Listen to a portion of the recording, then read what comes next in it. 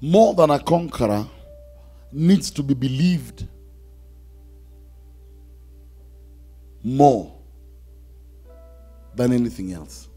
Amen? Needs to be believed more than anything else. You need to believe it.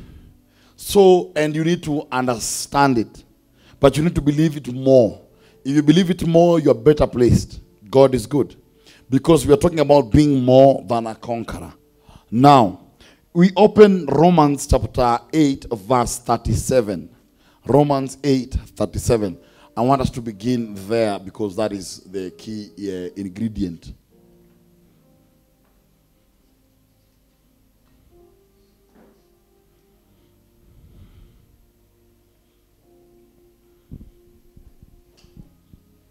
It says, no, despite all these things, overwhelming victory is ours through Christ who loved us.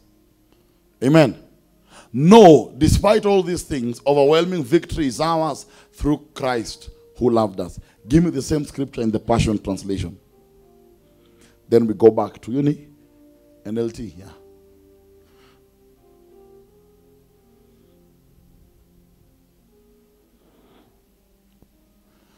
Passion says, yet, even in the midst of all these things, we triumph over them all. For God has made us to be more than conquerors, and his demonstrated love is our glorious victory over everything. God is good. God is good. Then tuangalie King James. Sawa. All those three are going to be relevant somewhere, somehow. King James anasema, nay, in all these things we are more than conquerors through him that loved us. This is the simplest form of the scripture. God is good. Sasa, today, the book of Romans is a very interesting book. Can I start from somewhere like there? Let me say something interesting about Romans. I love the book of Romans because Romans is like the Christian's manual. Amen. If there's a book in the New Testament that is a Christian's manual, it's the book of Romans. It's a very interesting book. And when Paul is talking about this, the book of Romans is in 4 parts. The first part of the book of Romans is talking about our need for God. Chapter 1, chapter 2, chapter 3 is about sin and guilt, sin and guilt. Chapter 3 up to chapter 8 is talking about God doing something about our issues. You get it? Chapter 1, 2, 3 is we have an issue. Chapter 4, 5, 6, 7, 8 is God doing something about the issue. We are together? Good. Then chapter 9, 10, 11 are not really anything else. Chapter 9, 10, 11 is Paul looping in the Jews. Amen? And the Gentiles. Because the church in Rome was a mature church. That is why the book of Romans is a mature book. The church in Rome was not formed by Paul. The church in Rome was formed after what happened on the day of Pentecost. So Pentecost kakilipuka, these fellows who disappear, some of them, they go back to Rome and they form a church on the days of Pentecost. So Paul is writing this book, potentially a Komali Corinth. So writing this book, why you find he writes a lot of very powerful things in this book, is because he's also trying to validate himself to the church in Rome before he goes there. Mnanishika. He's trying to show them that even I understand a few things. And that is why the book of Romans, I've always said, you read it as a whole. If you read it in parts, you lose it. It's the only book in the Bible that I think the verse in front is always most relevant. God is good. It's very hard to find the book of Romans a verse that hangs by itself. It's like a whole long story. So this ties to that, ties to that, ties to that. So here, chapter 8, we are at the center of the peak of the second part, which is God doing something. We are together. Chapter 8 is God doing. So chapter 4, 5, 6, 7, 8 is God taking action of what had happened in chapter 1, 2, 3. We are together until that point. God is good. Now, understanding that, it's good to note that where he's writing this from and what has happened in his life at this point. You together? Remember, he has just come from a place where he has been stoned. And the Bible, the way it's written, records as though he died. Are we together? Have you read that part of the Bible? Please say yes. Michael Besoma. I'm going to say my two because I don't trust you. Okay. So he's writing this after he has experienced a lot of things. Ametukanwa, amekuwa ridiculed, then he has been stoned, and technically he died. Because he talks about going to a place that is wonderful beyond understanding. But the history says that after he was beaten, he was thrown, and where they threw him, they knew he was dead. Amen. There is never full confirmation that he died. He never says he died and came back from the dead. But his story records that he might have died when he was stoned. God is good. So this is that guy. Now, when here he's saying, in all these things we are more than conquerors through him, but loved us. Going back NLT.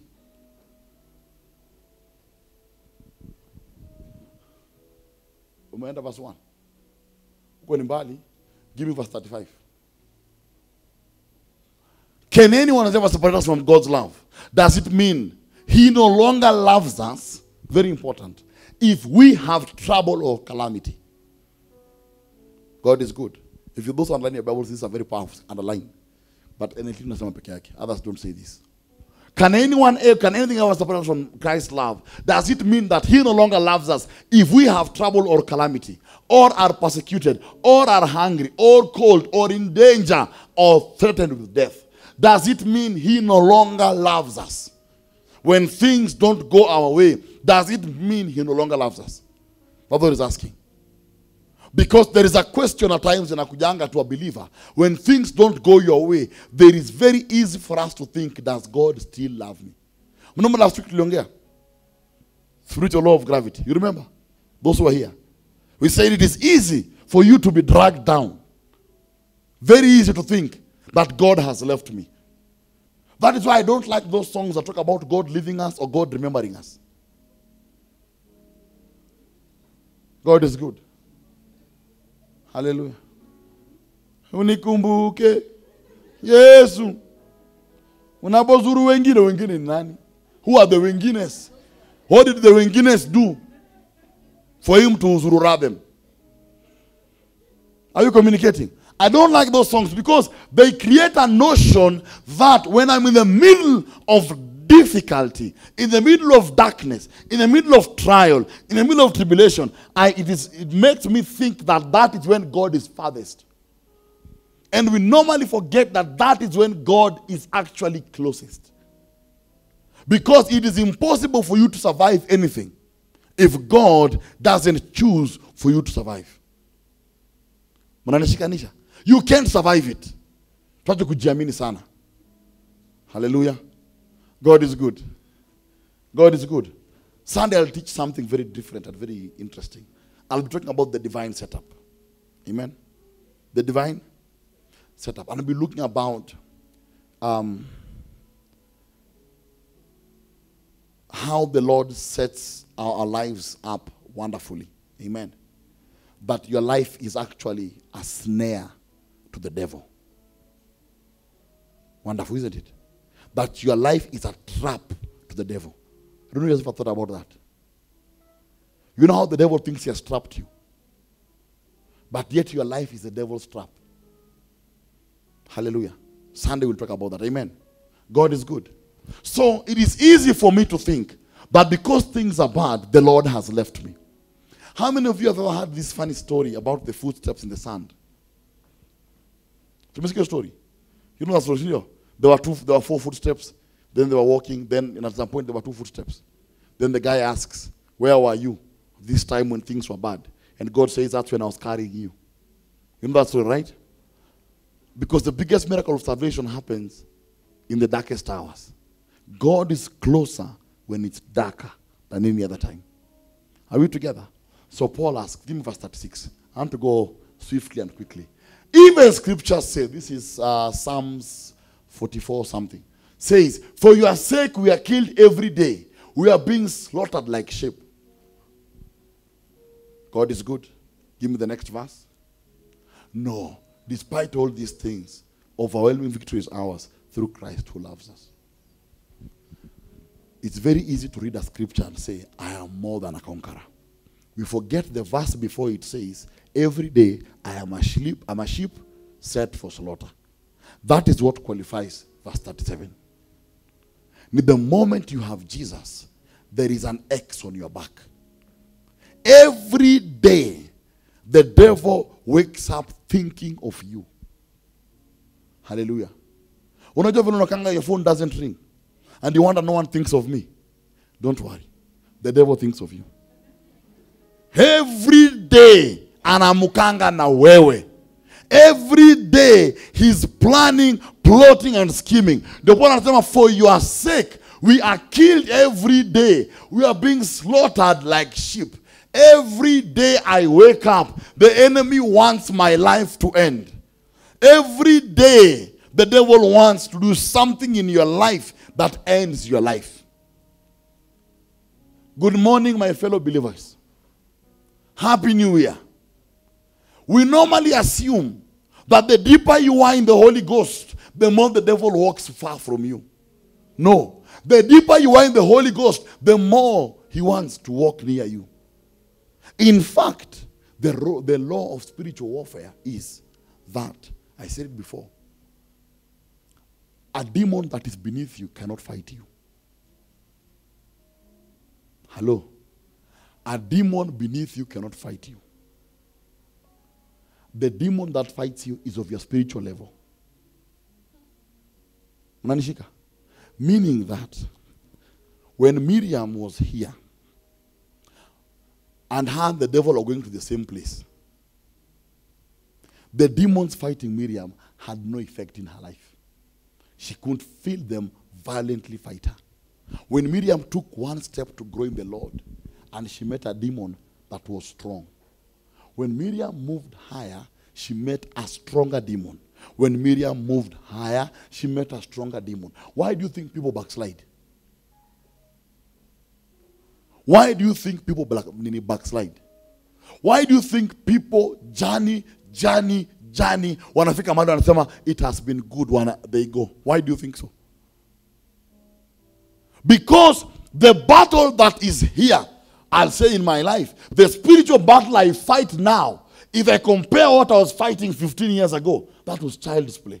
Yet I was complaining. What I'm fighting now is different.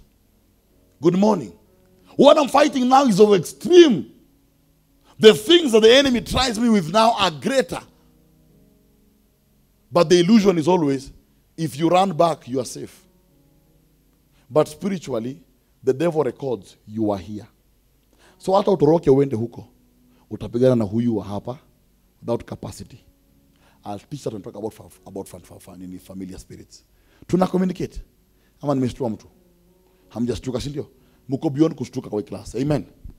For your sake, we are killed every day. We are being run like sheep.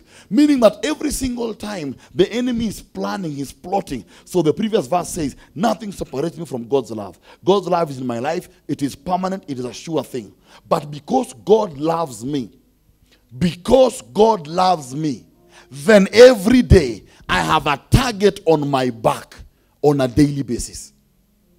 We are together? Then Paul goes on to say, but all these things don't count for one reason. I am more than a conqueror. Being more than a conqueror, number one, is this. Is that every day you have fought, every day you have won. If every day you fight and every day you win, you're no longer a conqueror, you're more than a conqueror. Because every day you have prevailed. Hallelujah. We never recognize how many days you have prevailed. We always look at the day that we are fighting. Good morning, everybody. And look at the days you have prevailed. Look at the fact that the devil has been trying to kill you from when you were a child. He has tried to kill you to now you are still here. If you look, I have prevailed. For 51 years of my life, I have prevailed. then I need to remind myself that I am more than a conqueror. Hallelujah, kila mtu. Tuna communicate. Yes. The victory that we are told here is a product of love. He loves us. We are more than conquerors, give me King James. We are more than conquerors through him who loved us. It is through the love that the victory is experienced. Tuko pamoja. It is through love that victory is experienced. We know all these things, in all these things, all means what? All means what? All. Meaning every area in your life, the enemy is trying to kill you. Every part of your life, the enemy is there, working. But Paul is saying, in all these things, we are more than conquerors through him that loved us. Paul is saying this, that I cannot conquer, but I'm conquering because I am loved. Note that. Note that. In the height of your biggest trial is the time you remember you're loved the most. Because love always finds a way. We are together. Haki tunaongea. Wakati kameumana is when you sing that song. You know that song in the primary? Jesus loves me. Jesus loves me. Amen. Sasa zingine unashindwa kuimba reckless love. God is good. Inaweza too much, too many words. Yesu wanipenda katu hapo. Because in that time when the stomach hurts and it doesn't make sense is when you close and say, but Father, you love me. I am more than a conqueror through your love. I'm not more than a conqueror because I am a survivor. I'm not more than a conqueror because I'm strong. I'm more than a conqueror because I am loved. The love you have for me guarantees my victory in this situation. Lucifer has no response to the love of God. We are together. Acha niwaambie, hata wakati you are trying to pray and you're trying to pray and you find prayer has a roadblock. The first thing that unlocks your prayer is, Lord, you love me too much to allow me to be far. Lord, you love me too much for you to be far. I might not feel it in my heart, but I am sure he loves me, therefore he's there. Tunaongea ama hatuongei? God is good. God is good. Are we together? In all these things, everything in my life, I'm more than a conqueror through the love that God has for me. John 3:16. God so loved the world that he gave his only begotten son. Whoever believes shall not perish but have everlasting life. Out of the love, it means I have victory for life. So wherever I'm encountering, I have to go back and remember that there is love, and the love is in the person of our Lord Jesus Christ. Nikitaja Yesu as my way out of every situation.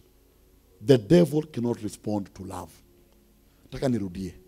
Lucifer cannot respond to love. But when Lucifer is trying Olive, he wants Olive to question the love God has for her. The first thing the devil wants you to question is how much God loves you. Do you know how he makes it? Good morning, my fellow human beings. Number one, don't write it, I'm just saying. Number one is human expectations. You know what I mean by that? God is good. This is my wife. If you don't know, God is good. Her being my wife, me being her husband, there is something she has. It's called what? A human expectation. The devil always makes you question the love of God through a human being. Always. Ndio kwa maana wakati yenye Miriam anapitia vitu na Miriam amekaa chini atasema nini? No one picked up my call when I was going through a lot of things. Miriam does not recognize that human beings come and go. God remains. We fail to conquer because of our dependency on human beings. I'm saying that because last time I checked I was one. Tunaongea hapo? Ama siongeleshi mtu? Because God does not work in any other position in your life. God works as number one. He says in the book of Isaiah, he says, I am a jealous God, my glory I give to no other. God works as number one. But God will always want my human relationships to determine the intensity of how much God loves me. If my marriage is working well, then I am very loved. I want to come and sing praises and do everything. When my marriage shakes, my prayer life shakes. How often have I found people who don't come to prayer because something happened? Their father maybe did something. And someone said, I can't even pray. Why? Because when I hear God is the Father, I think of my father, I'm tired. And that's what happens. And the devil will always ensure that in the life of Olive, the human expectation, Olive will sit and say, I expected my father to do this. Then Olive questions the love of God in her life. So many of us are not conquering because we silence the love of God in our lives and the volume of human love is high. Nimetukana mtu. Please kama nimekutukana pole. The volume of the human love is high. Hiyo ndio iko high. So even my prayer life and the focus of my life is the human being that I love. The human being I love is the center of my prayer. Lord, touch the human being that I love. Lord, change the human being that I love. Lord, increase the human being that I love. Lord, make the human being that I love to love me too. God mesahau hiyo. Hiyo ni very important. And we stay there. And you find that people will come that way. And I'll tell you this. I've done ministry for many years. Many people that I have walked with, people who walked away because I was telling them, fall in love with God first. People think this is madness. I want this thing fixed. 3 months. Victor Mungu amesema, ameenda. Hallelujah. Wale wa Victor nione. Mimi sijai kwa mganga, last time I checked. God is good. Amen. No, I was surprised when someone told me that. Those words, Victor nione.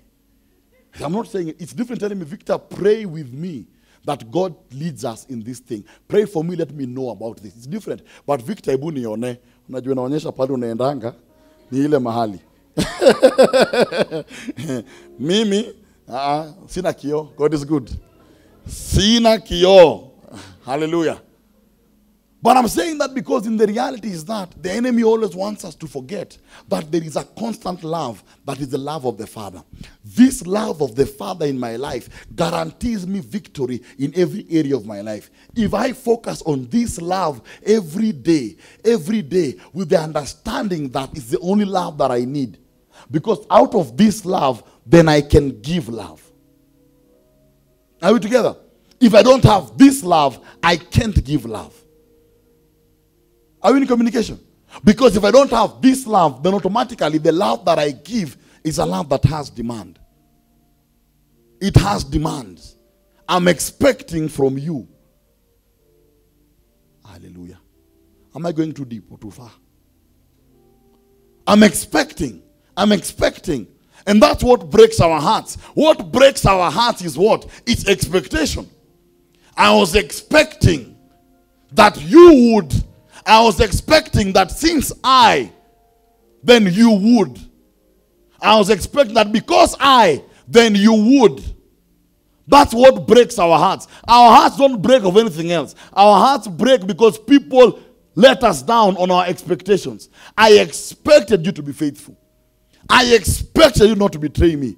I expected you will be with me when I'm crying. I expected you. So everything else is mute. And God is behind you saying, I am right here. Just stand. I am everything you need. If you know how much I love you, the mountain before you, you will conquer. If you know how much I love you, this obstacle you will beat. But no. Mpana. Maika kukuja.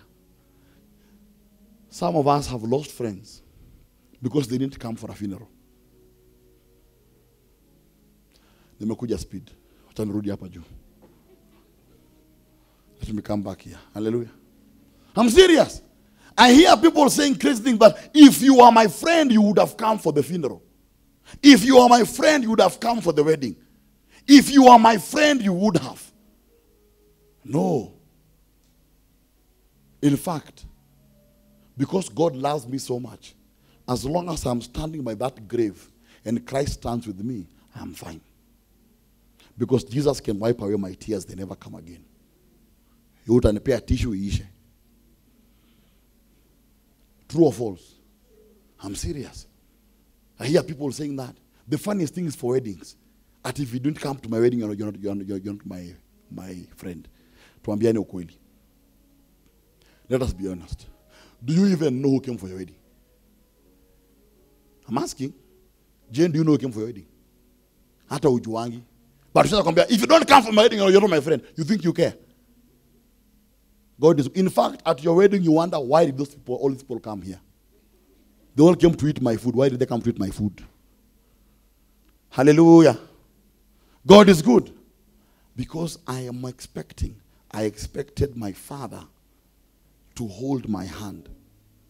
I expected my father to do this. I'm saying this, let me bring a personal testimony in. My dad was a very connected man when he was younger. When he grew older, he lost his connections because his friends retired with him. One of the things that I wanted, or I thought would happen, my dad used to say very many great things.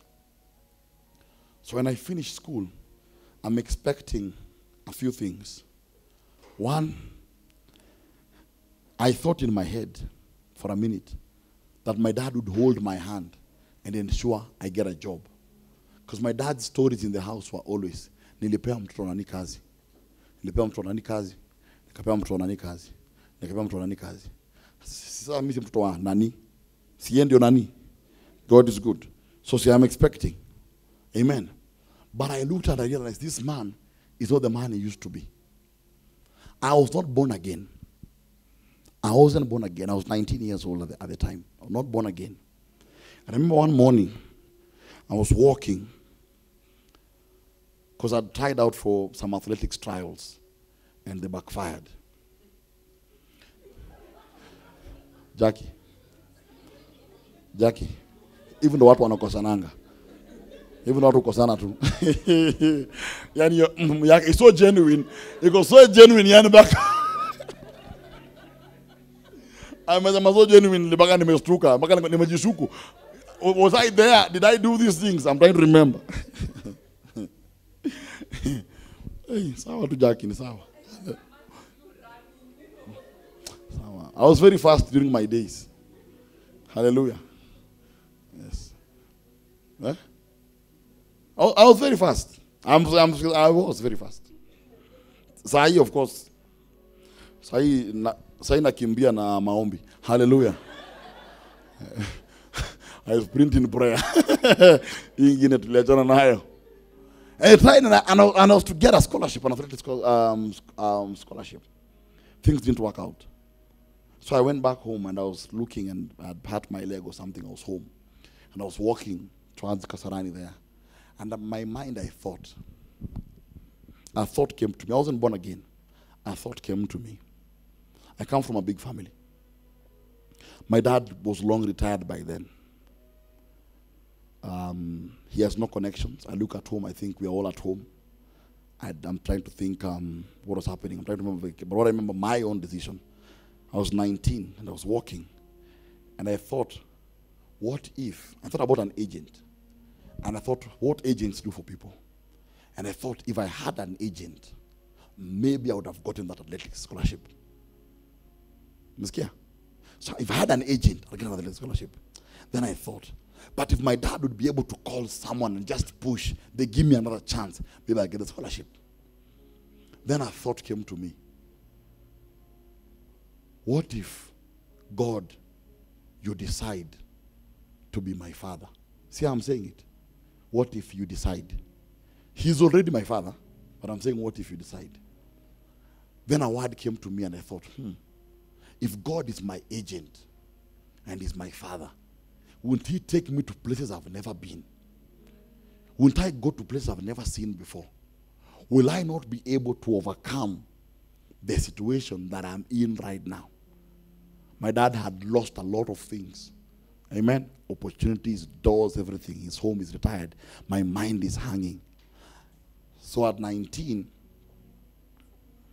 I came home.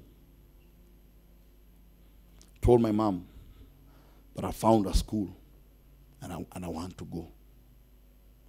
Tukasumbuana hapo asubuhi, a few days, I remember I went, prayed for the administration, registration. I came back. I remember, I think I went, my dad came home that morning. We went with him. I got registered, got and told me, okay, let's see what we'll do about school fees. After a week, I went home. I told them, I want to move out. And I told me, what? To the man to move out. My father was very happy. One less stomach to feed. Go with your appetite. I remember he was happy and he let me go and I walked out. We didn't have a fight. I left. When I left, my mind shifted from that day. I wasn't born again. My mind shifted from that day. And I said that if God is my father, I'll operate like God is my father. And I did not know about the love of God then. But my mind was like, God, you're my father. And I began thinking like that. So everything I did, I had the mind, he's my father, he's my father. The remarkable thing is that when I come to encounter the Lord later on in my life, and I encounter the love of God, and I encounter him as a father, then I realize that what he could do in my life, my father could never do. I realized where he would take me, my father would never take me. And I quickly began to let go. And before even my father rested, my heart had shifted to looking at God as the Father who loves me and as the only point of love that I need. Are we communicating? And my love for him from now, after my encounter with him, I was like, no, me, I'm crazy in love with this guy. And I want this love to keep on growing. So every day I was there, you are my father. You're my father. You'll open that door. You'll provide for me food. You'll take me here. You're my father. I realized I did not need anything else. I realized if my father opened a door, I would enter. If my father said I sit at a table, I would sit. If he said I would go, I would go. And I always used to come back and tell him, Father, do you approve? Father, do you approve? But the time my father was coming to rest, I respect my father. Amen. I respect my father the same way I want my kids to respect me. But I want them not to see me as their source. I am not Abba. We are together. I am not Abba. I don't want them to see me as their source. I want them to see the Father as their source because I'm not eternal. I don't know how long I'll live. But God will not die. Sindio? God is around. And so quickly I began to think that if I have an obstacle, and the obstacle is this high, and I look at it and think, how do I overcome this obstacle? I begin to say, but Father, you love me. You love me. You love me. And I began those crazy prayers. You said you'll give up Tyre and Sidon. You'll give up nations for me because you love me. Because you love me. And everything I did, I anchored on how much he loved me. How much he loved me. And there are times I would push back and tell him I love you so much. But there are times I lean on that because I am more. You are more than a conqueror through him that loves you. So you're facing an issue in your life and it's big. In times before you start coming and removing your sword and saying I demolish and I abolish and I uproot, stand fast and say, but Father, you love me anyway. If this doesn't change, it doesn't define how much you love me. Let's start from there. I am loved. That gives you security. You stop being insecure. Nimerusha mawe. Nimerusha mawe. You stop being insecure. You stop being clingy. Hapo nimetukana mtu. Clingy, sorry.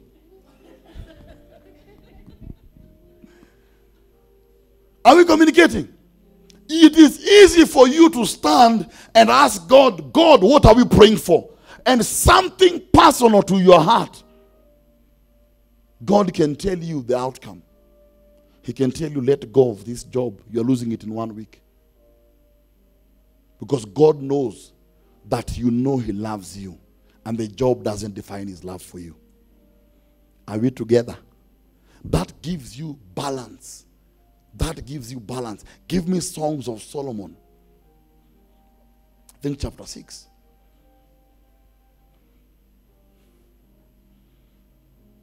Wimbo wa Solomoni. Turn your eyes from me. I can't take it anymore. I can't resist the passion of these eyes that I adore. Overpowered by a glance, my ravished heart undone. Held captive by your love, I am truly overcome. For your undying devotion to me is the most yielded sacrifice. Next verse. The shining of your spirit shows how you have taken my truth to become balanced and complete.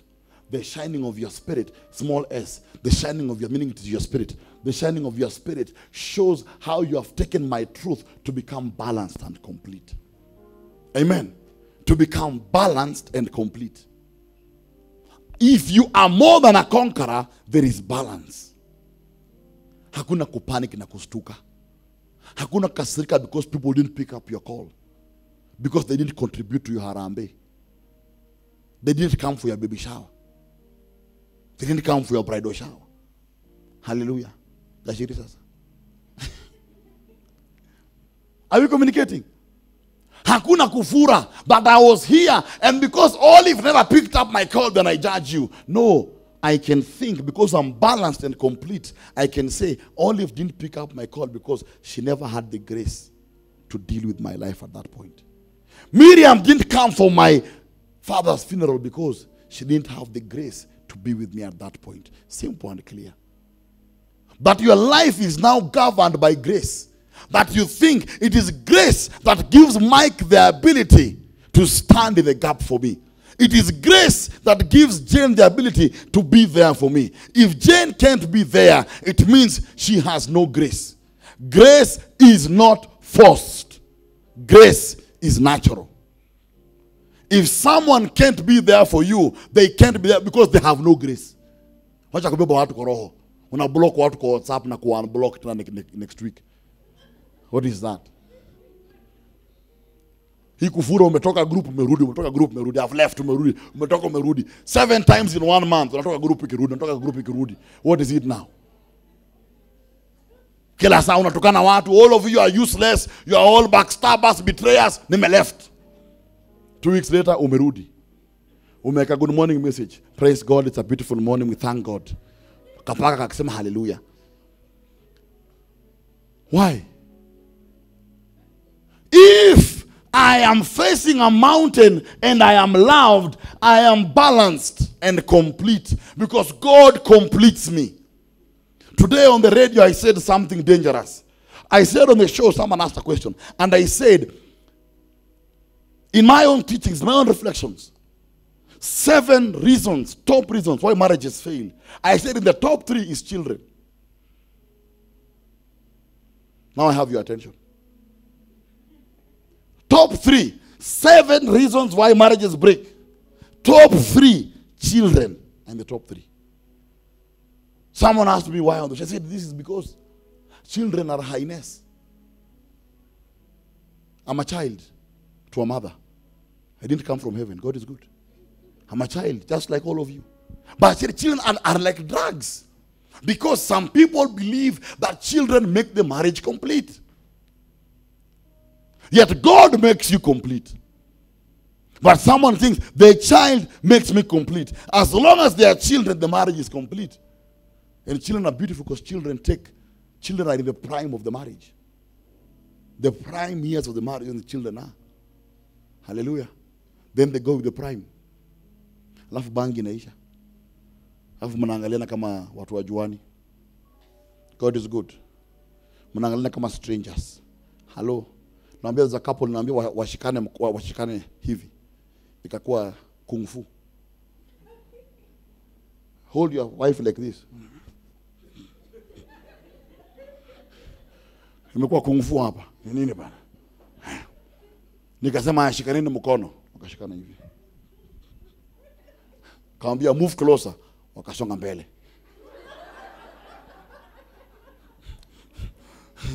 Unajua hapa kaliumana kitambo. Nimekea watu so much pressure, but they have come for a marriage class. Hallelujah. They have come for a marriage class. They are taking notes. Wamekaa mbele. Lakini shikana. War, kung fu. Tulirekodi hiyo nyashi. Tulirekodi hiyo. Tuliko nayo mahali. Move closer, they move forward. Una activity inaingia maji. You begin a new talk. Unaanza talk ingine mpya. Let's talk about something else. Holding hands in marriage. But it was remarkable. But I'm saying this because if you have taken the truth, what is the truth? I am more than a conqueror.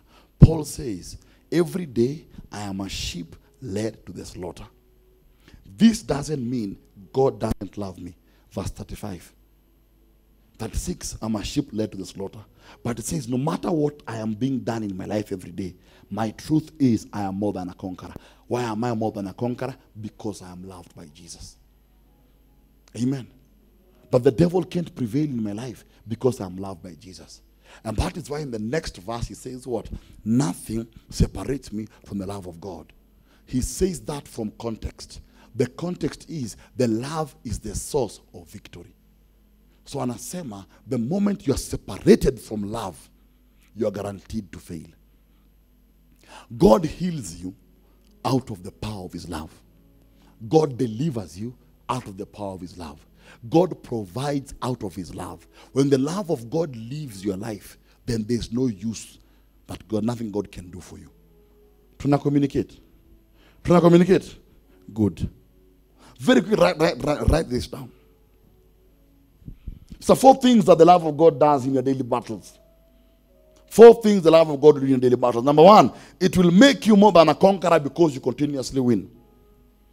Why? The love of God is continuous.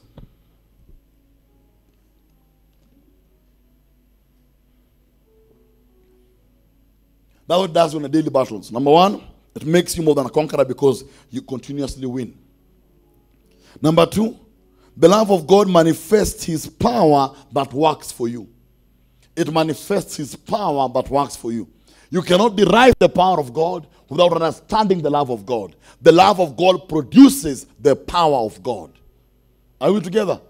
The more you know you're loved, the more the anointing flows.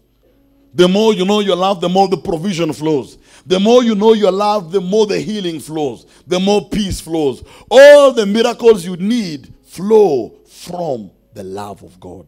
Number 3, we share in the spoils of victory with Jesus.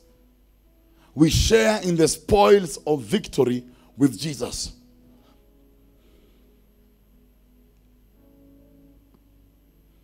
Isaiah 53:12.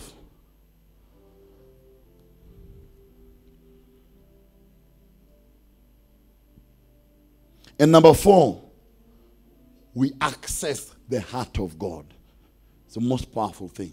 We access the heart of God.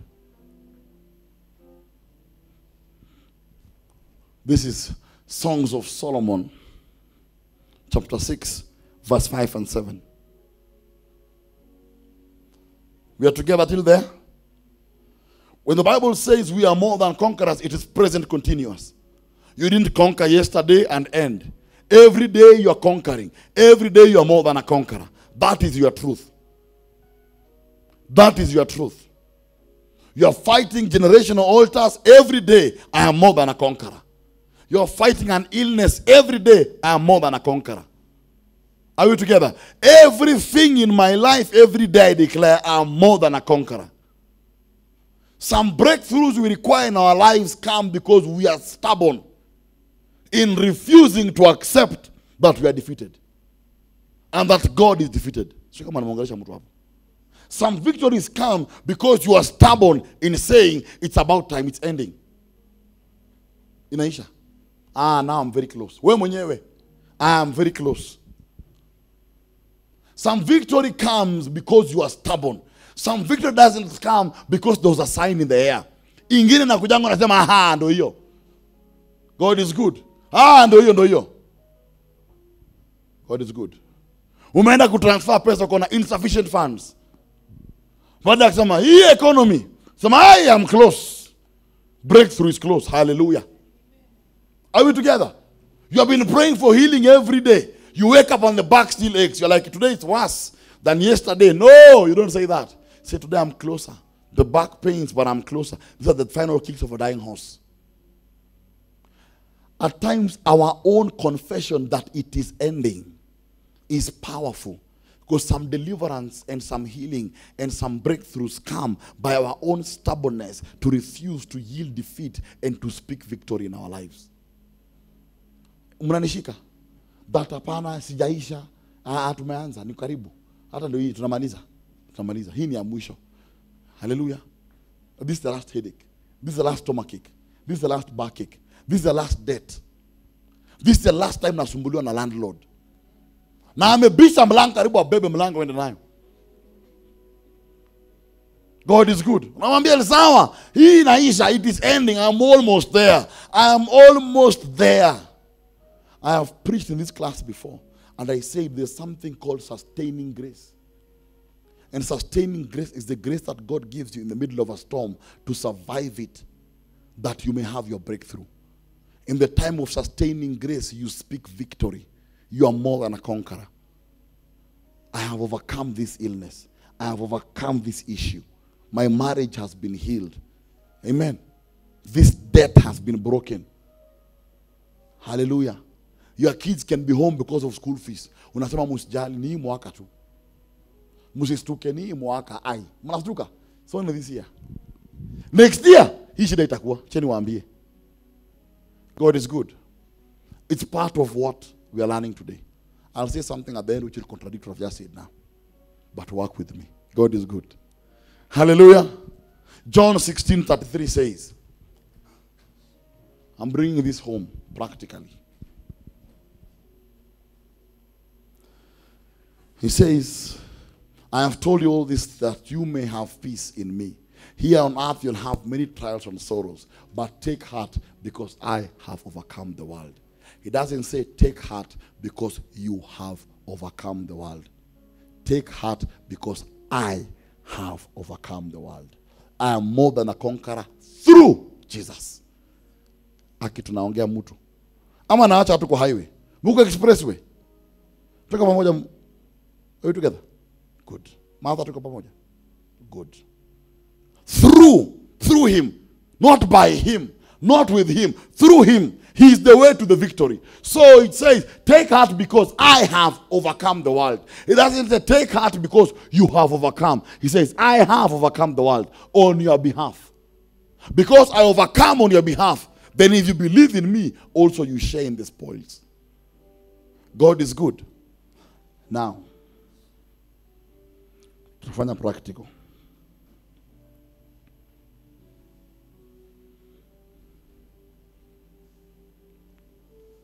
Let me give you simple things, 5 things. Can I 5 things to do to experience this winning? I said I want to simplify this.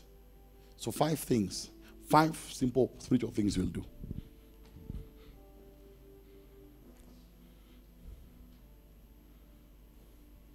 Number 1, train your thoughts. Train your thoughts. Romans 12:2 says, do not conform to the plans of this world, but what?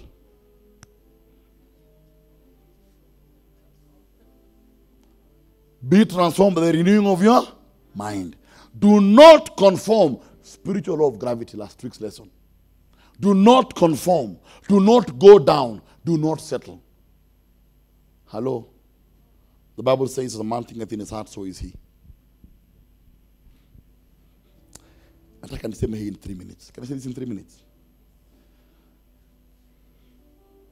How many times have you prayed for something and the answer didn't come through, and in the silence of your heart you said something like, I knew it? Haukisema na sauti. In the silence of your heart. Maybe you had diarrhea, Mike. What am I talking, Mike? Maybe Mike had diarrhea. Ndio. Mike kaka mkono kwa tumbo declare, akasema in the name of Jesus, hii tumbo itanyamaza, itanyamaza. Mike has a meeting. An important meeting. Mike amesema in the name of Jesus, stomach keep quiet. Shh. Silence. In the name of Jesus. Mike akaingia meeting akakaa. Hallelujah. Kuna sauti tumbo ilitoa. There was one outcome. God is good. There was only one outcome, no other one. Is he runs. Haizi kaa ni kukimbia. And Mike akikimbia atasema nini? Nilijua, ni kenye nilikula, hiyo haingepona na maombi. God is good. I'm saying this. I remember when I used to pray in Arboretum, and I'd tell the Lord about, Lord, I pray, silence the landlord, silence the agent, keep them quiet, oh Lord. May they not call me, may they not look for me until you provide the money. Hallelujah. Nikasema amen. Nikichukua 2 steps, had an agent called John. Not to Melia, John agent. 2 steps from amen. 1, 2. John agent. Kwa roho yangu nasema nini? Dawa ya deni nikulipa. Amen. How often do we actually, in the silence of our hearts, we already know the outcome will not be what we have prayed for. But we pray anyway. Take time to cool your thought. Do we consciously train our thoughts to see the miracle we desire? Have you trained your thoughts to see you without pain? Have you trained your thoughts to see you with financial abundance? Have you trained your thoughts to see you promoted? Have you trained your thoughts to see the miracle you desire? Jesus said, I only do what I see my Father do. Have we trained our thoughts? It is easy to pray for a breakthrough that I have not thought about. Because my thinking is wired not to see the thing I'm praying for. My thinking is designed to see what I experience. Has my mind seen it? Nimekuja speed, si ndio? Do we think about it? As a man thinketh in his heart, so is he. Do I see myself delivered? Can I see it? Do not conform, but by the renewing, I mean, it says what? Don't conform to the sons of this world. Right? Yes. But be transformed by the renewing of your mind. Conform, settle, transform, going to another level. By the renewing of your mind. Do you see it? Do you see yourself and your husband having supper? Mwana vile nimeface huku. Deliberately was facing this side. How the answer manifested from this side, I don't know. I was facing this side.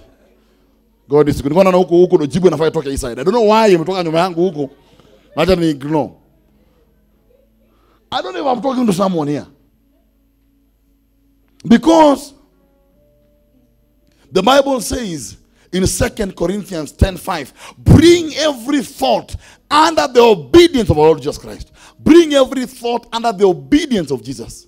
Bring every thought under the obedience of our Lord Jesus Christ. Amen. Give me King James. Every thought to be brought into captivity. Into captivity. Other version say captivity. Every thought. This means that I have thought about me dying young. I bring that thought under captivity. I have thought of me being broke. I bring that thought under captivity. Do you realize that every time the things we always think come to pass?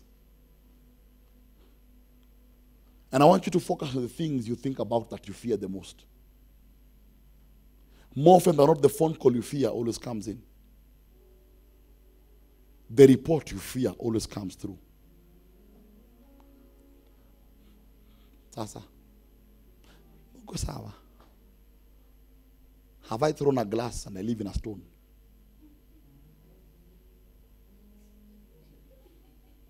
Takuja wale wamechoka kichwa. Wala wamechoka kichwa wako. Wameflow nayo. I'm asking a very important question. Bring every thought under captivity. The Bible says that, meaning that every time in spiritual matters, in the walk of Alex as a believer, Alex is thinking, what is my mind thinking about this? I have been told at work, but they are retrenching people. What am I thinking about it? I question what I think about it. I just don't think about it. I question the thought. Bring it to captivity. Are we together? Nimesikia tumbo ikiuma. My question is, what do I think about my stomach paining? Train the thought. Bring it under captivity. Train it. Tunaongea. Train it. See it. Train the mind. You will not have a situation in your life where you won't be afraid. You won't have a situation where you don't feel alone or lonely.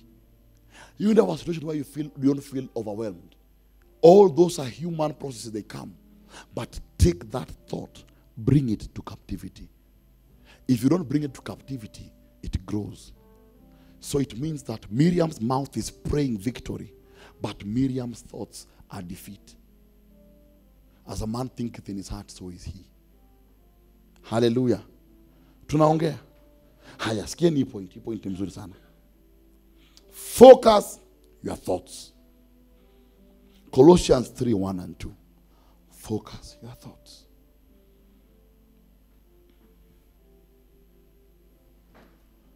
Set your sights on the realities of heaven, where Christ sits at God's right hand in the place of honor and power. Put your mind on Christ.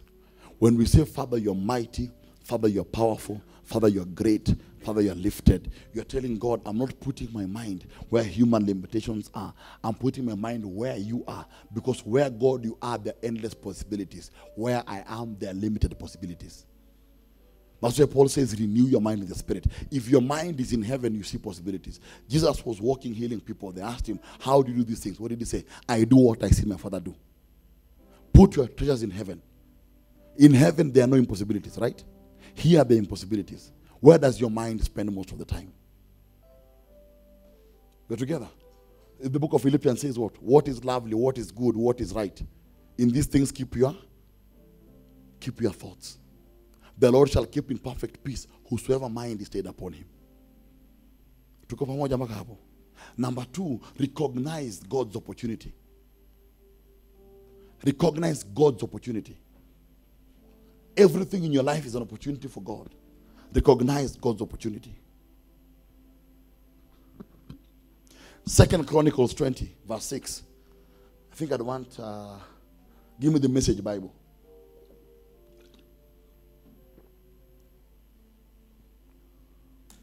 More than a conqueror, sindio? Colossians, first Chronicles. Every time in your life you meet an issue as you are more than a conqueror in Christ Jesus. Every time you meet an issue in your life, recognize God's opportunity to work. Father, I want to buy popcorn and see you fight. Oh, the victory God will give me in this issue. Unanishika? Yes.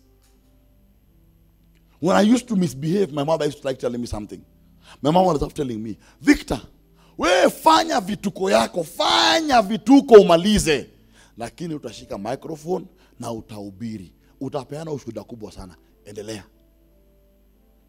My rebellion to her was an opportunity for God to show himself. Hallelujah. Sometimes tell people that. Tell your husband. Mimi naomba tu. Naomba. Pombe itakukataa. Wewe na pombe itakukataa nakwambia. Ngoja tu. Enda ukunywe itakukataa nakwambia itakukataa.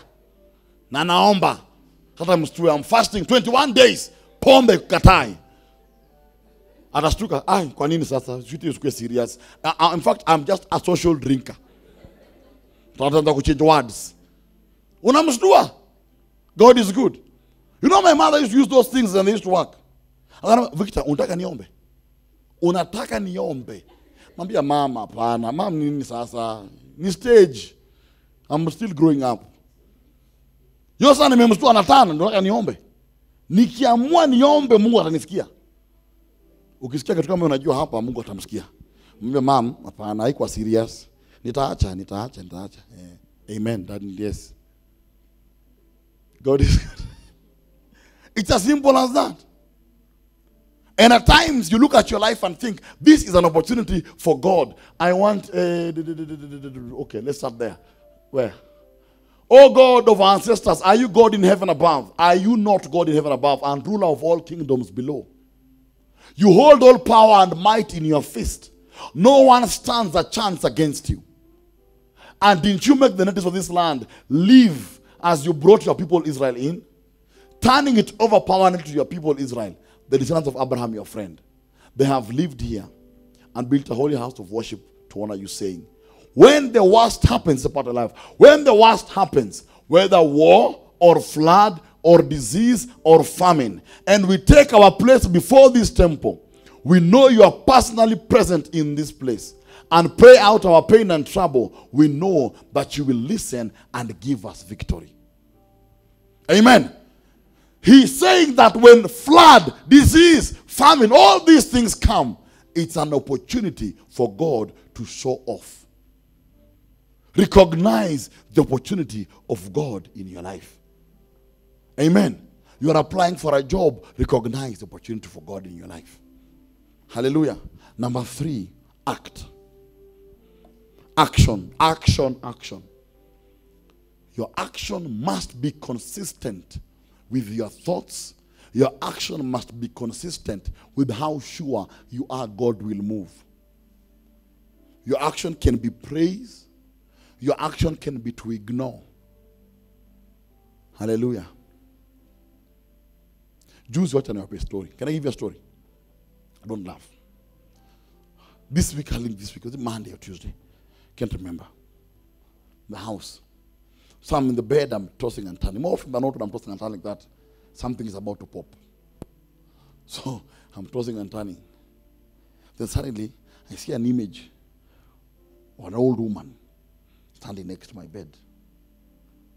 So I look at this woman. Who art thou hither? Sikusema hivyo. But I thought, I said, anyway, let me try and sleep. So the next thing this woman does is she puts her knee on my chest.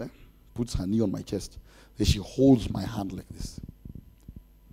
Niliwaambia, the more you grow spiritually, the more you go through crazy things. Hallelujah. Hallelujah, Jackie. More anointing, amen. Yes, more anointing, more war. Amen. So nasikia kama goti kako hapa na nishika mkono hivi. Sasa ni kama nataka nishike mkono zote mbili aniekelea magoti. Sasa kale nataka kunichapa kofi. That's not what she wanted to do. So I took a deep breath. And I wanted to start fighting physically. Kwanza nianze kujitoa. Nikafikiria. Nikasema sasa huyu mtu ananiharibia usingizi. Of course kuna vitu alisema which I can't say here. Kamwambia, I didn't even address it. I said, I won't even talk to you. I said, I'm more than a conqueror through Christ Jesus. There's nothing you can do to me. I said, in fact, I want to go and pee. God is good. That's what I said. In fact, I want to go and pee. So again, then I want to go to the toilet. And my mind said, oh, I'm more than a conqueror through Christ. I didn't try move and fight. I didn't try call the name of Jesus. I just said in my heart, I'm ignoring, but I want to go to the loo. Nikasikia tu kamejiinua kakapotea. Nikaamka nikaenda kwa loo, nikarudi na nikalala. Amen. Si kwanza hapa vitu mingi naamusha my wife atiamuka tupigane hapa na vitu. Why are we making up at in the middle of the night? God is good. That was a small problem for Jesus. The enemy thought I would panic. Nianze, Jesus, Jesus. Now she wakes up, I'm going to panic when hey, Jesus, hey, Jesus. What is it, Jesus? You know, first of all, she wouldn't know what it is. Jesus, Jesus, Jesus, Jesus, Jesus. Why are you calling Jesus? Jesus, why? Jesus, what? There are sweetie things, I think. God is good. You know support, teamwork, eh?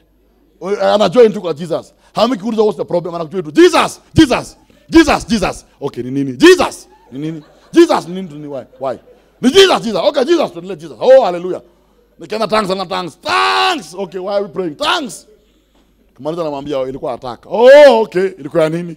Mwambia sijui, but thank you for joining. Thank you for your cooperation. It's well appreciated. God is good. Unalala. Because me, I said in my heart, you can't harm me. You cannot kill me. Don't do, you cannot understand. The action is consistent. Warfare at times is won by praising.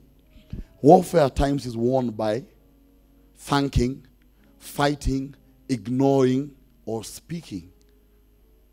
We're together. That's how warfare is won. Not every time you bind the demon. At times just ignore it. Saa zingine utapita mahali, you might go ushago, nyoka ipite kwa nyumba, ignore. Nyoka, ignore tu. Sema mashtani ya hapa imepita. There are demons you ignore. Haki mnaniangalia na macho za funny. Mnashangaa sasa ni nini? Hapana. Saa zingine tu lala. Amen. Hizo za usiku haki lala. Haki woye laleni. Wacheni kuamsha watu kwa taa kwa nyumba kwa kuwasha mataa. Sleep. Because those ones thrive on your fear. They are demons the enemy sends to instill fear, to discourage you from something that you need to divinely do. Every time you have those attacks at night, it's to instill fear, to distract you from something you should divinely do. Nanishika. Hallelujah. God is good. I said what? The next thing you do is invite the Holy Ghost. Invite the Holy Spirit. Let the Holy Spirit be with you. Let the Holy Spirit comfort you. Let the Holy Spirit teach you. Always tell the Holy Spirit, I am more than a conqueror through him that loves me, but I need you to help me reaffirm this victory. Holy Spirit, speak to me. Holy Ghost, remind me who I am. Holy Ghost, remind me of Scripture. Holy Ghost, give me strength. Holy Ghost, give me joy. Saa zingine we forget to ask him for joy. You cannot self-generate joy. Joy comes from the Holy Ghost. Unaambia Holy Spirit nipake mafuta. Amen. Naenda date. Watu wasinione hivi, Holy Spirit. Nipake mafuta. Let me glow. Amen. Nichekeshe kidogo, Holy Spirit. Kichwa inauma, nichekeshe. Give me something to laugh about. Talk to the Holy Ghost. Let him hold you in that moment. Nichekeshe, Holy Spirit. Kichwa inauma. Amen. Holy Spirit niambie nikunywe nini? Nikunywe green tea. God is good. Muulize saa zingine, invite the Holy Spirit. Mwambie Holy Spirit, nimepata hii message kwa simu. Hebu nichanue. Nichome nyumba ama nichome nyama. I want to see fire. God is good. Do I burn meat? Do I burn the house? But ask the Holy Spirit, invite him. I personally believe you are more than a conqueror because of the role the Holy Spirit plays. Tell him. I have a financial issue. The debtors are calling me every day. Holy Spirit, I invite you. Tell me what to do. But give me peace. Give me joy. Some basic things come as joy, peace. Those things. Nipatie tu, hizo ni free. Hizo atafanya. Holy Ghost, naumwa na tumbo, but give me joy. I have ulcers. I know you are healing me of them. But while you are healing me, give me joy. Let my joy not go. The joy of the Lord is my strength. Number 5, na hapa ndo tunaombea.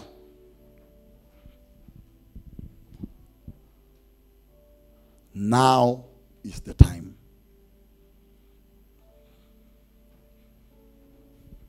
That is what we are praying about today. Now is the time for victory. Now is the time for victory. So, how do you experience winning? You have your thoughts. Number 2, recognize God's opportunity. Number 3, act in a way that is consistent to the victory that you want.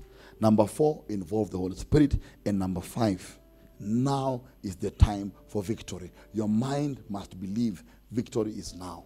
Under the laws of faith, we say faith is now. Faith is now. Exodus 14:13. Exodus 14:13.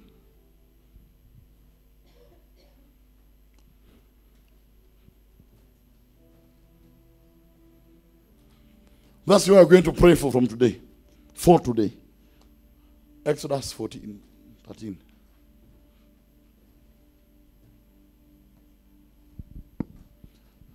Give me NLT. New Living Translation. Good. God is good. What is the most powerful thing here?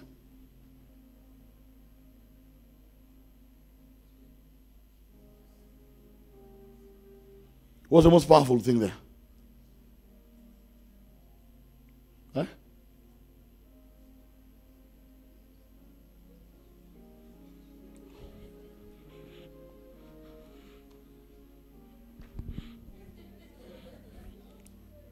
What is the most powerful word there?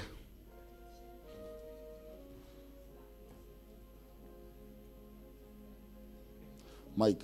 Mike was but you are Mike was trying something from my ear. You get the wrong thing.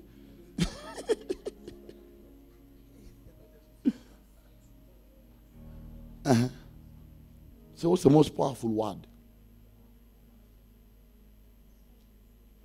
Most powerful word. Huh? Ari? Michael Majiridim. The most powerful word there is today.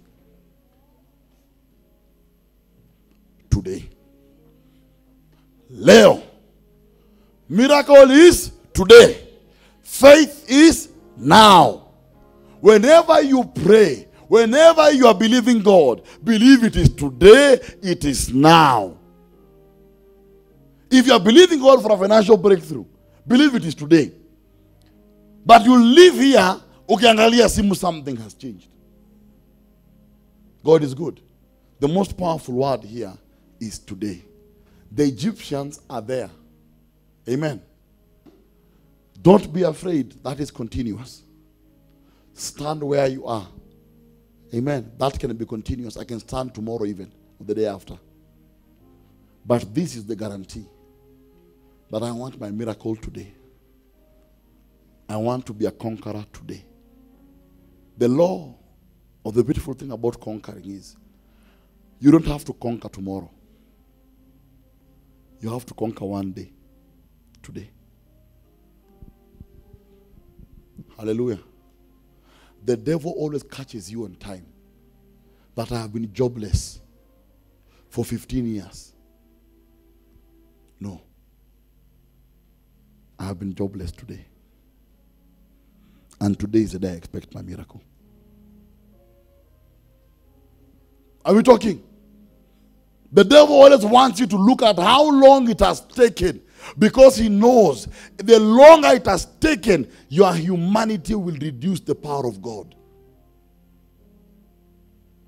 So you have to make it a small problem for Jesus by making it a small problem for you. By saying, I have been sick only today. And that is why I believe God can heal me today. You need to survive one day, not all days. Ya kesho ni ya kesho. The Bible says the Lord watches over tomorrow.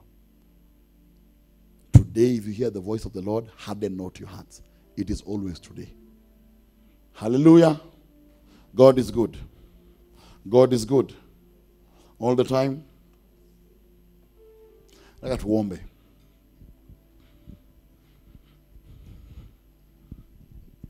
I don't know how many of you are trusting that God can do something today. Amen. You know, I have a crisis. And I'm praying the Holy Ghost gives me a day. Because I'm hearing powerful testimonies from this fellowship. Powerful testimonies every day. I'm thinking of a day when I'll just stop. Amen. And just abandon everything. Because every time I'm hearing testimonies, someone dared God and God healed of this. Someone healed of that. Yesterday I was praying for someone on Wednesday in the office. Amen. The next day the person called me early in the morning and said the miracle that they had received. A tangible miracle. Amen. God is good. God is good. I'm hearing a lot of miracles just flowing in this place. And I'm thanking God for it. I'm grateful to God. I don't want us to look how long we have been there. I don't want us to look how long we have suffered. I don't want us to look for how long we have waited. Think of it, the Egyptians you see today. God does not say the Egyptians you have seen for 400 years. He does not say that. Does God say that? God himself says the Egyptians you see today. He doesn't say the Egyptians you have been seeing your entire life from when you were a child. Now you're an adult. No. Today. Because God needs that day to change your life. God needs that day to transform your life. Every time in the presence of God, my personal conviction, this is what I do. It's not perfect, but I'll share with you. Every time I'm in the presence of God, I always believe that God can do something radical in my life in that moment. I never think that God will work tomorrow. I always think, if today is the only day I have left, then it has to record as a miracle that I received. Every time in the presence of God, my passion, my zeal, my belief, my thoughts are, God can touch me now. God can change my life now. I would rather believe that, amen, than believe it's next week. Hallelujah. How many believe it is now? How many believe it is now? Put up your hand if you believe it is now. Father, in the name of Jesus, we lift you, we praise you, and we adore you, Almighty Father. We trust the Lord, with the lifting of hands, we are testifying that, Father, you are able to work a miracle in our lives today in the name of Jesus. Father, you are able to transform our lives today in the name of Jesus. Lord, the miracle is today, and the miracle is right now in this place, in your presence, Almighty Father. I decree in the name of Jesus, every hand lifted high, King of Kings, is a hand that says they are ready for a miracle today. They are saying, Lord, you have an opportunity right now to touch their lives and perform the supernatural. Father, in the name of Jesus, I declare your power, I declare your goodness, that today in the name of Jesus, may a miracle take place today in your presence, right now in your presence. May the impossible take place right now, right here in the name of Jesus. Father, I decree your miracle working power. I decree your miracle working power. The Egyptians they have seen, today is the day that it ends, Almighty Father. We believe you for a miracle. We trust you for a miracle. We know, Lord, you are able to do it. Oh, and I want us just to begin to declare now. This is the day. This is the day. Just start to declare, this is the day.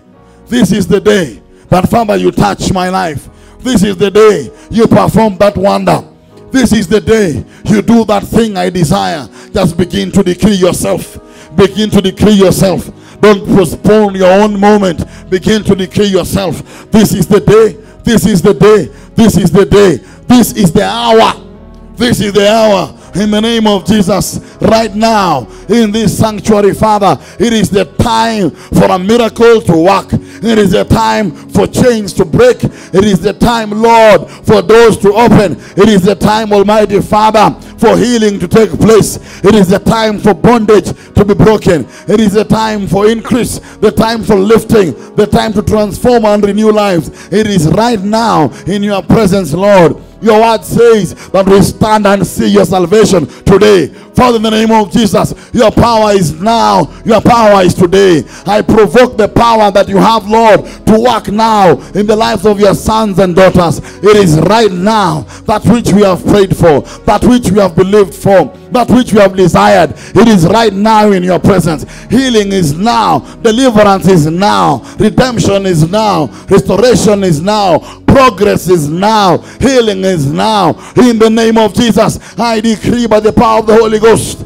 healing is now in the name of Jesus. We are not postponing your move. We are not delaying your move. We are trusting it is now. It doesn't matter how long it has taken. It doesn't matter how much we have suffered. It doesn't matter how much we have endured. Father, you are able to heal the woman who was sick for 12 years in one day. You are able to resurrect Lazarus, who was dead for 4 days, in one day. You are able, Father, to end the cycle of poverty in that widow's life in one day. You are able, Lord, to bring, Almighty Father, sight to blind Bartimaeus in one day. You are able, Almighty Father, to change the life of Peter from a fisherman to a fisher of men in one day. It was in one day that you are able to part the Red Sea. It is one day the Lord, you set your captives free. It is one day, and the day is today. The time is now. In the name of Jesus. In the name of Jesus. In the name of Jesus. We are trusting. It is now.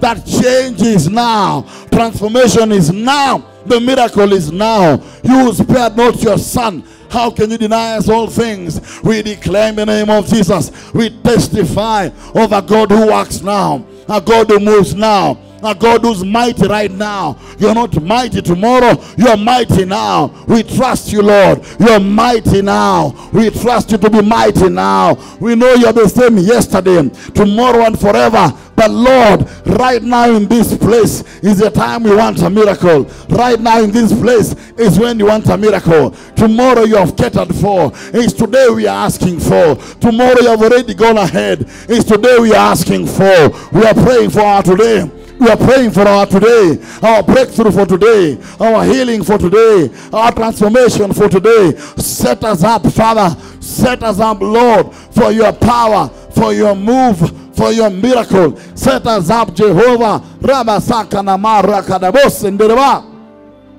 Horirebo shanderere. Rakarabo shandarama. Come on, declare right now. Take authority. Take authority. Take authority. It is now. Your business changes now. Healing takes place now. Your children get delivered now. Your husband gets saved now. Your wife gets saved now. It is now. It is now. That chain breaks now. That covenant breaks now. That yoke breaks now. It is now. In the name of Jesus. It is now. We are calling for the anointing for now. Oh, Rama Sandereva. Oh, Rakama Boshandarara.